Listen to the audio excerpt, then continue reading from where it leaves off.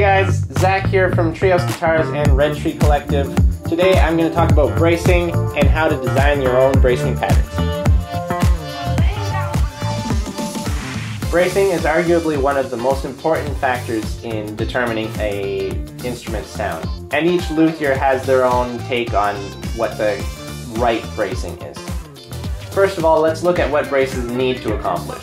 First and foremost, the braces need to support the top and protect it from imploding or exploding with string tension. Second, these braces need to distribute the string energy to other parts of the top and make use of as much of the top as possible as a vibrating surface. And third, they have to support areas to prevent cracks from happening if the guitar was to take an impact. All this needs to happen with minimal weight added to the top so that the top can vibrate as efficiently as possible. Bracing is going to vary largely based on what type of forces are acting on the top of the instrument.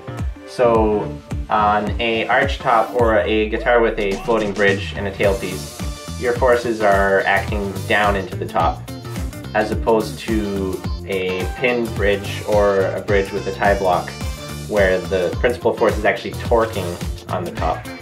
So all the bracing needs to accommodate those forces in as efficient a way as possible.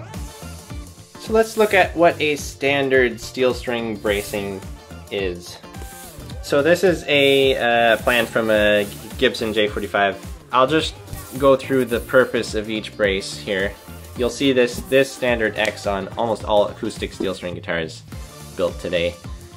That's definitely the most common sort of bracing style, and then there's usually variations in other parts of the top. So this X is pretty universal. What happens down here, it tends to differ between manufacturers and makers.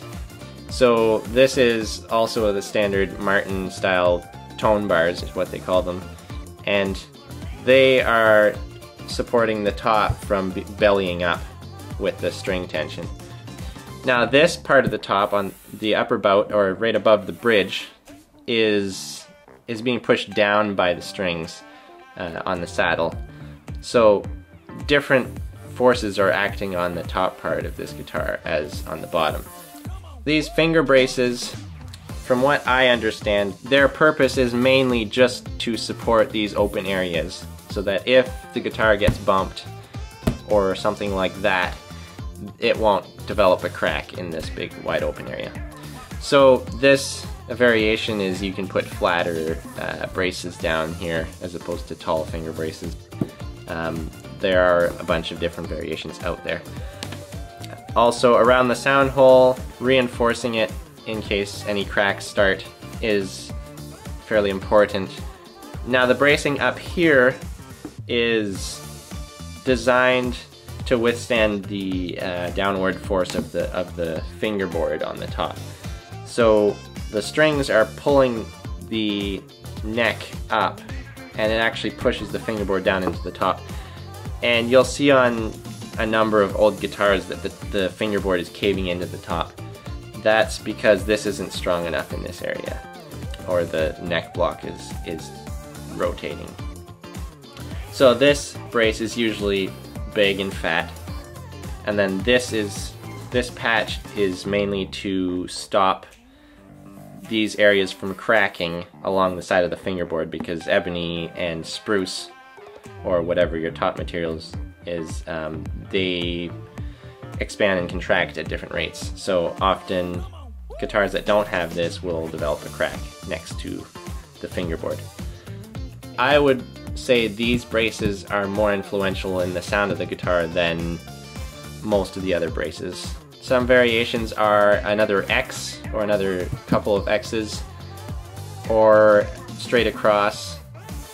All the different variations sound a little bit different, mainly because they are either more flexible or rigid, but also the orientation of these braces also affects how the top vibrates.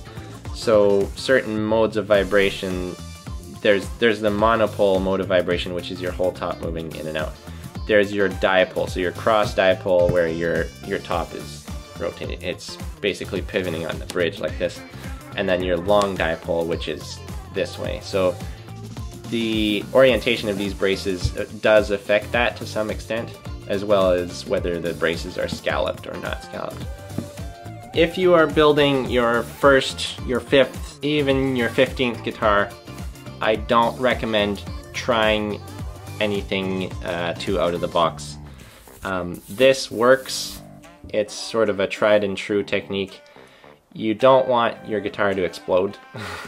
So being a little bit on the cautious side is a good idea until you've built a number of instruments, and then you can sort of push the limits a bit. So some variations that I do think are okay to try on maybe your 20th guitar is variations in this area. Obviously you still have to support the area from the bridge belling up the backside. But up here I wouldn't recommend changing too much. And above this brace, I honestly don't think that's going to contribute to your sound. In fact, I actually brace extra heavy on this brace so that I don't get vibrations getting lost up into this top area. Also, another thing to try out is changing your X brace angle. So on this Gibson J45, the angle is quite obtuse. It's not a tight or acute angle. So by widening this angle, you're opening this area, you're allowing the guitar to move more in a long dipole sort of mode of vibration.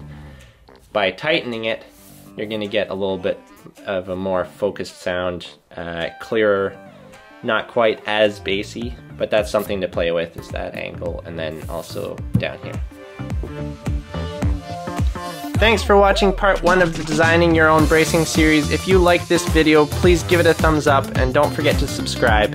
If you have any questions or comments or would like to share what you've found works for you, drop it in the comments below. I'd love to hear from you. Bye for now.